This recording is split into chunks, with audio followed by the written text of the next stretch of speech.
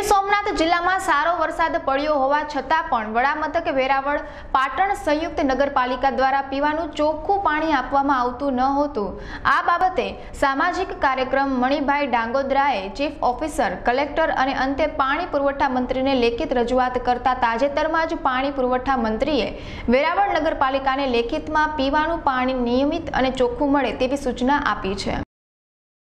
વેરાવળ શહેરમાં જે દૂષિત પાણીની ફરિયાદ હતી એમના માટે એમનું બેકગ્રાઉન્ડમાં જરાક આપણે લઈ જાવ તો જે નગરપાલિકાને જે પાણી સપ્લાય કરવામાં આવે છે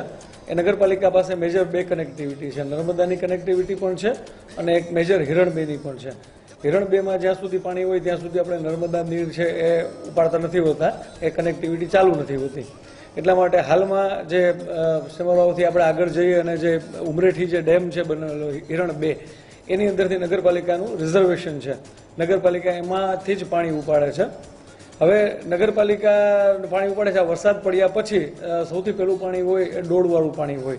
એટલે સંપૂર્ણપણે ડોળ જે ડેમ છે એ છલકાઈ ગયો છે, 100% છલકાઈ ગયો છે અને નગરપાલિકાને 1.5-પોણા 2 વર્ષ જેટલું ચાલે એટલું પાણી એક જ અત્યારે 2-5 દિવસ જે વરસાદ પડેલો એની અંદર આપણે મળેલું છે। આપણા વેરાવળના પાણી પીવાના પાણીના પ્રશ્ને નગરપાલિકાને મેં અવારનવાર રજૂઆત કરી છે કે આ તમારું પાણીને કોઈ નિયમ ટાઈમ ટેબલ નથી આપવાનો, તમે ગમે ત્યારે 7 દિવસે 8 દિવસે અને રાતના 9-9, 10-10 વાગે ઘણીવાર પાણી આપો છો અને એ પણ ડોળું અને દૂષિત પાણી જે લોકોને પેટના રોગો થાય એવું પાણી છે। એના અવારનવાર રજૂઆત કરી, કલેક્ટરને કરી અને ઉપર પાણી પુરવઠા પ્રધાનને કરી, ત્યારે છેવટે પાણી પુરવઠા પ્રધાનને તાકીદ કરવી પડી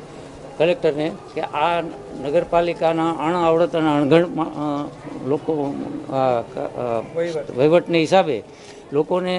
દૂષિત અને ડોળું પાણી મળે છે, માટે તેને તાત્કાલિક ચોખ્ખું પાણી મળે એવી વ્યવસ્થા કરો અને ચીફ ઓફિસરને તાકીદ કરો।